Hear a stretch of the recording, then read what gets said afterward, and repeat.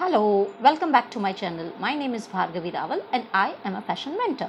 And this video is especially for a student who had asked me to do photo analysis. Now I'll tell you what is photo analysis. When you take a photograph and you try to replicate exactly the same garment, right? That is called as photo analysis. Now, why do we do photo analysis? To learn fashion illustration. As a designer, the last thing you do is copy a design, right? But as a fashion illustrator, when you are a student, when you are learning, it is very important that you do lots and lots of photo analysis. Now this video I'm going to show you very simplified way of doing it. So step 1 is doing the pose. Now what I've done is understanding the pose. The body is on slightly on this side, the waistline is this side, the hip is on this side, she's standing on this leg, the weight is on this leg, and this leg is slant. Okay, so first step, doing the pose, completed. Second step, doing the garment outline. Right, now understanding how the garment is, understanding the flow of the garment, try to recreate exactly the way the garment is going, where the twist is at the waistline, where the strap is at the bust line, the flow of the flare of the skirt, everything try to keep it as similar as possible. Of course, there are going to be change because human figure and a fashion figure is slightly different. We try to glamorize it, right? So once second step is done, garment outline is done, then comes your garment crease line. Now, if you follow this step, believe me, you can never go wrong. Now, the problem is many times students start doing without doing the pose, without understanding the proportion, they try directly draw the garment outline or crease line. Don't do that. Go exactly according to the step. Now, while doing the crease line, again understand the bust. Bust is got a kind of a bulge, so you can't have a straight line. Your crease line will go according to the curves, right? So you have to create the spherical look. So see how the crease lines are going in the photograph and try to recreate. If possible, count your crease lines. It becomes easier. Of course, you cannot recreate exactly the same thing. The reason being, it's not necessary, because you're a fashion illustration student. You are not a fine artist, and it is okay. Illustration is way of communicating your design. So even if it's not as perfect as a fine artist, it's fine, right? But at least your garment, your illustration has to be self-explanatory. So for that, you need to learn photo analysis. If you are at student level, please, I would advise you to do at least 40-50 photo analysis. Once you learn this method, then you will be a good illustrator. Now over here also, if you see the flare, I've tried to create exactly the similar crease line. Now of course, adding the detailings, giving the shoes, giving the hairstyle, try to stick as close to the photograph, it will be better, right? Because all this is learning process.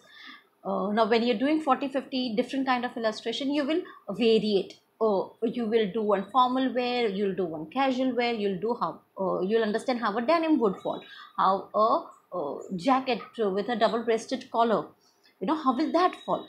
So photo analysis is very helpful because it teaches you how to do different kind of design pattern. Okay, once this is done, of course you start with the rendering. Here I have started with watercolor. I'm doing the skin first, understanding where the darker tones are, understanding where the lighter tones are. Again, as I said, the best way to learn illustration is through copying it. So here I'm trying to not only doing the garment but also understanding the body part, also understanding how the shading will go, the way the hair is falling, everything. So each and everything is a learning process if you know how to do it correctly. Okay, here the color what I've used is the easiest one. I have used a Dom's pen, which is like a brush pen. It becomes easier for me to give the base, and then I will add the shading using a Staedtler color. Okay, so this is very easy. Okay, while using Dom's pens also, your brush pens also, understand that let the flow of the pen go according to the flow of the garment.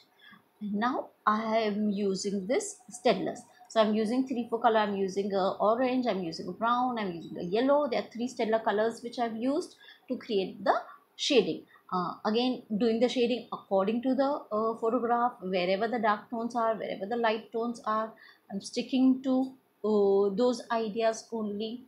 Understanding the crease lines, letting it go the way the photograph is, right? So this method is very easy. Indeed, I would ask you all to, if you want, you all can send me your sketches. I can check it, I can help you learn fashion illustration. And I can, you'll know where to get in touch with me. My Insta handle is the one where I usually communicate with students, or of course your on YouTube also you all can write a comment or whatever if you have any difficulties understanding. uh, so as a fashion illustration, like when I'm teaching illustration in my class, usually I give homework of 15 photo analysis, where every week they come up with 3-4 photo analysis. We start with cotton fabric, then we do chiffon. So they learn, student will learn how to do a chiffon. The flow of a chiffon fabric is of course going to be different. So when they do photo analysis of a chiffon fabric, they understand how it is done. Now when you're copying it, you will realize which part is darker, which part is lighter, how the shadow is falling.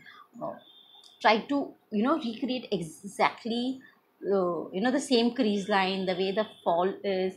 uh, so it is helpful to understand. Now many times my students have asked me that what is the requirement for a fashion illustrator. Now as a fashion illustrator, if you're working as an illustrator, you need to know the technical term also. Now there are times my your client will come and say that, okay, I want to illustrate something which has got a halter neck or a double breasted single button peplum or a flat pocket. Now as an illustrator, you should know all these terms. Of course the basic terms, it's easy, but when they say peplum, or when they say corset, or they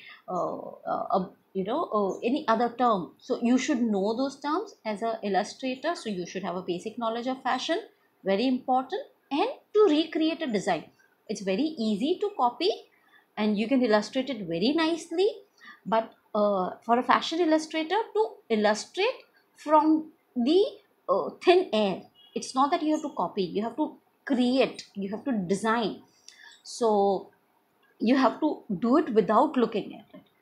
So that's what, if you want to become a fashion illustrator, then work on those ideas. Try to recreate designs verbally, and putting it in the paper. When you don't have a reference picture, you do it directly. Just mix up 2-3, like give a peplum, or give a anarkali, or give angarkha. So something like that, if you could create, then you become a better illustrator. And for that, of course, photo analysis will help. So I hope you enjoyed watching this video and it was helpful. And send me your homework. If you're practicing, tell me, I can help you out. Don't forget to subscribe to this channel and hit a bell button, because every time I post a video, you'll get a notification, and it will be helpful for you if you are a fashion illustration student.